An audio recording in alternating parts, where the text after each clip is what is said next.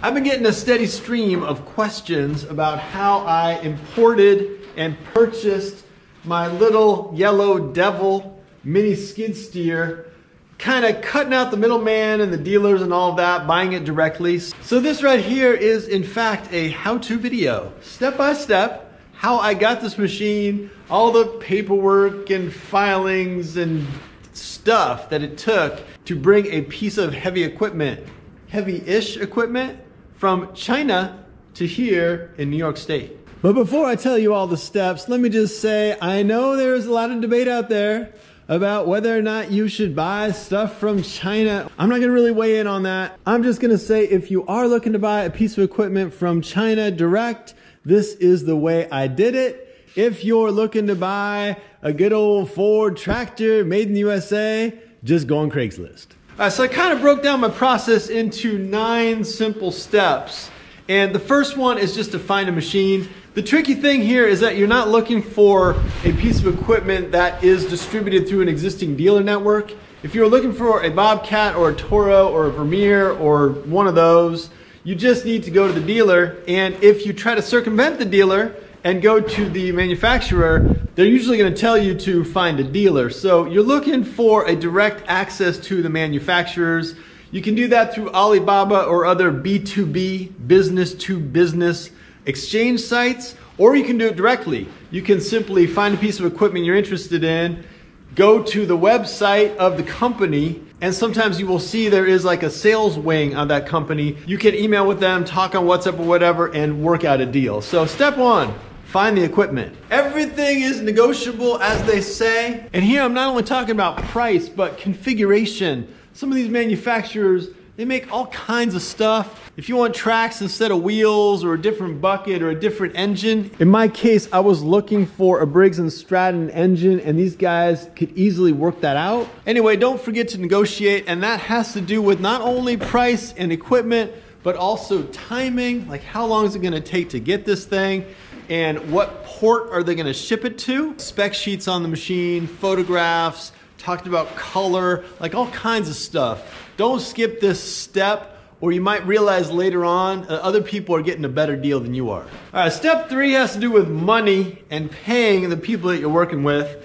Typically, there's some kind of down payment up front early on, and then later some kind of full payment. If you are not interested in getting scammed and ripped off, I would just kind of recommend credit card payments and going through one of those B2B platforms, business to business platforms like Alibaba. There are scam stories out there on the internet about people getting ripped off on those sites. I'm not saying they're perfect, but at least there's a little bit of fraud protection built into your credit card and the B2B platform, just to kind of insulate you a little bit. But at some point you're gonna have to pay for this thing. Step 4, line up the shipping. Maybe you did this when you were negotiating, but just make sure you understand what the shipping scenario is.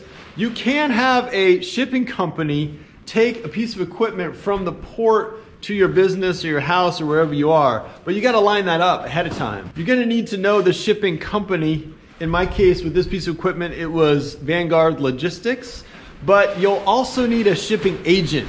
Now, this gets a little bit funky. Basically, US Customs and several of the ports have lists of shipping agents. And what those people do is they take your money to facilitate a shipping transaction.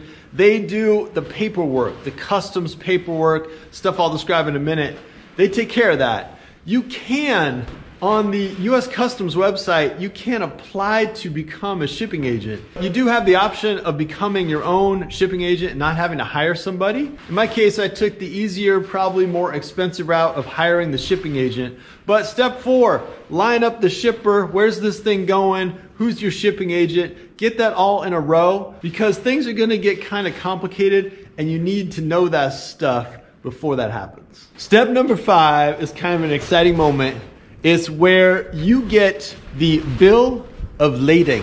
Now, I have no idea why they call it the bill of lading. It sounds like kind of like a decree of some kind, like some formal document, but it is a document, and basically what it does is it is sort of like assigned to your equipment, and it stipulates and describes and explains exactly who made this thing. So the bill of lading is like the formal document that is going to travel with your equipment, describing who made it, where they're located, all the specs on the manufacturer and the seller, if there's a separate seller and all that stuff. So the bill of lading is issued. You probably get it as a PDF, ask for it, some kind of electronic form, and you're gonna need that thing for everything else to progress. And number six kind of caught me by surprise and stressed me out. This is when stuff gets a little bit spicy. Number 6 is the ISF filings. The ISF filing, as I understand it, is kind of like a customs form. It is the document that says I'm not sending all kinds of explosives or other illegal stuff that Homeland Security is not too psyched about coming into the country. So the ISF filing needs to happen before your stuff leaves the port and starts heading towards you. And I've got the specs on the ISF filing here. They need stuff like the seller buyer name, importer record number, FTZ, whatever that is, application identification number, consignee number or numbers, manufacturer or supplier, ship to party, that's you, country of origin, commodity harmonized tariff schedule, all kinds of stuff where at this point, having that shipping agent, that person or company you hired and you found their name on the US Customs website, having that shipping agent is kind of nice at the ISF filing point, just because they kind of know what they're doing and how to make it through that document. All right, step 7 is not really a step, it's more like a state of being. And it is this kind of stressful, weird experience of having your piece of equipment shipping, like in transit, on the water, in a shipping container. Now in my case, I didn't actually know where this thing was. It's possible to track shipping containers, I think by their number. Because the thing about containers is that they're bugged. They've got like a little RFID encoded transponder on there, so you should be able to follow them. Anyway, your stuff is on the boat. You are now coordinating with the seller, asking them what's going on, when did you send it, all that kind of stuff, when should it arrive. You're trying to establish communication with the shipper because you're going to need to hear from them when this thing is delivered, and you're coordinating with the shipping agent. So it's kind of this triangle trade situation where you've got the seller, manufacturer, the shipper, and the shipping agent, and you're just trying to figure out when is this thing arriving and who needs to do what next. And that spicy triangle trade thing finally results in the moment you've been waiting for, the arrival notice. The arrival notice comes to you from the shipper. Shipper sends you the arrival notice, says, hey, your stuff is in the port. And in my case, I think I had like a day or two to pick it up before they start charging you storage at the warehouse. So you get your trailer on your truck, drive down to the warehouse. Now picking stuff up at a shipping warehouse is kind of like being a cat at a dog show or something like that. Like as a person who just shows up with a pickup truck and a trailer, you're kind of out of place because everyone else is showing up with a semi and a tractor trailer, like a big setup. So at the warehouse, you got to figure out, and I would do this over the phone ahead of time, you got to figure out if you can even pick up your equipment with a low trailer, which means you're not going to come to the semi doors. You're going to have to come around back somewhere where they can just roll up a regular door and bring things out on a pallet or with a forklift or however they're moving that thing.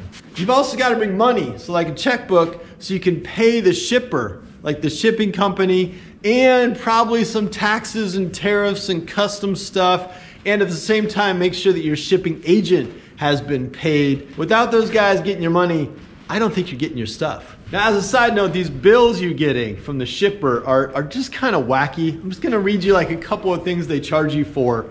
You get a congestion surcharge, delivery authorization fee, chassis fee, in-bond PTT filing fee, terminal fee, facility administration fee, wage adjustment fee. You know, I didn't realize that if your wages got adjusted, there was a fee for that. A stripping charge. I'm not sure who's stripping or what got stripped. So, you know, it's like one of those things where a lot of different people are making money.